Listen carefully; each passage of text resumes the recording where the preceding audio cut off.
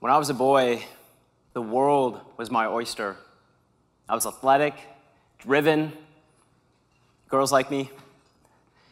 My possibilities were endless until they weren't. In high school, I suffered a devastating downward spiral. Medically diagnosed with clinical depression, I was on the verge of drowning. This is my story. Dean was a close family friend. I played hockey with his son. He helped my dad build our deck. Hell, he even made my grandpa's dentures. Not with wood. He was a denturist. And then one day, my teacher sat me down in the library beside two of my best friends and broke the news. Dean was found in his garage,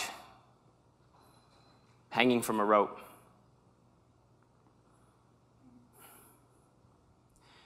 This was the first man in my life that would kill himself. All my friends and family seemed to grieve and move on. I didn't. I felt small. Problems that used to feel like only ripples in the water. Peer pressure, deadlines, girls, began to feel like tidal waves. At the time, I'm thinking to myself, how could this happen? I just saw you laughing. I just saw your smile. You looked and sounded fine. And now you're dead. It was as if all of a sudden the sun stopped shining for me. So I started taking a knife to my arm, cutting myself just to feel something.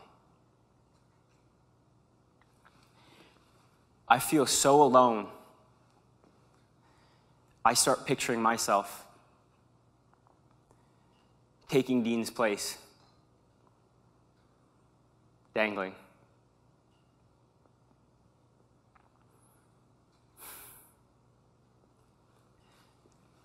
On the verge of drowning, my dad stepped in and he showed me that I wasn't alone.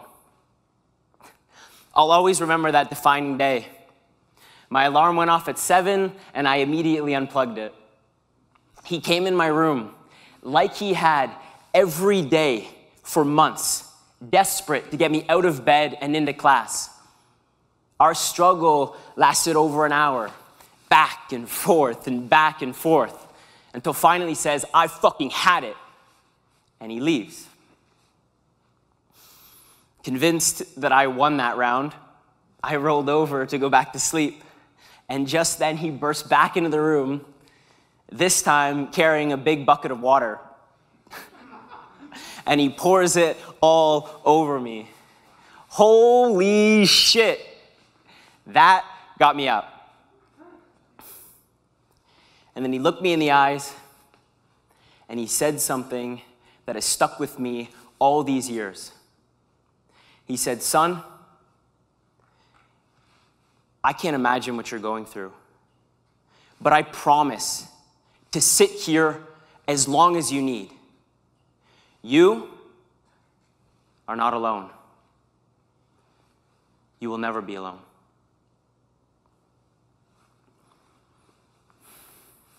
I am alive today because that man fought for me.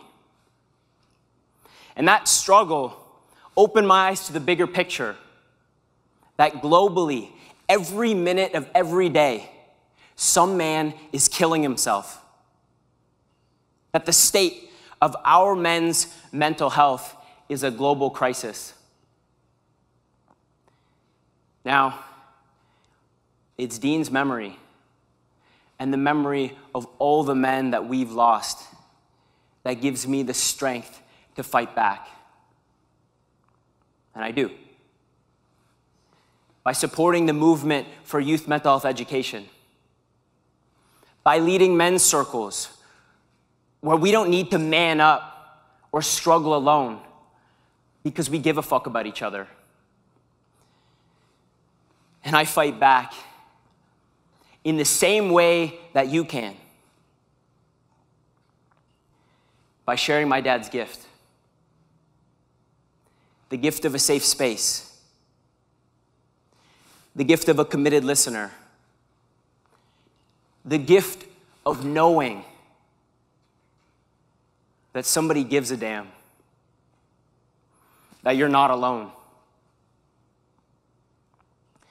Dad, stand up.